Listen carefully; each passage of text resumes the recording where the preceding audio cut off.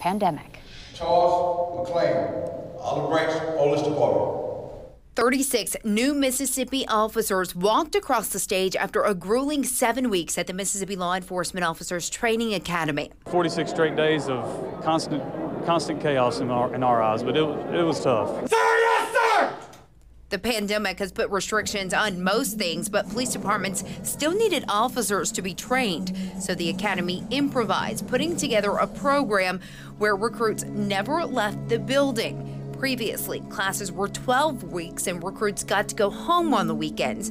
This group quarantined together for 7 weeks after multiple COVID tests to train safely. You have to have the right mind to do this profession. When my chief told us that the only way we could come to the academy is if we stayed 7 straight weeks, at first it was very depressing and discouraging, but at the end of the day, this is what we signed up for and this is what we want.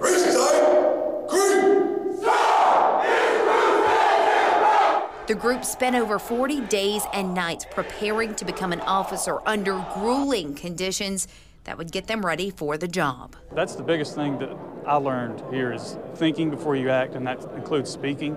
And that's what we need in our profession is people to think before they act. I've been through a lot and I've seen a lot, and it's things in my community that I think that I will be able to fix. Now this meant leaving behind their families, and for one new officer, missing the birth of his baby daughter. I wrote it every day. I wrote in my journal every day about her. So she has letters that told her what I was doing that day and how I got through it, and you know, how it was and how stressful it was not being there for her. Guest speaker Senator Cindy Hyde-Smith expressed her appreciation to these officers as they start their patrol. They put their lives on the line every single day for us. And the security of that when you dial 911 or when you call the police department, somebody's on their way.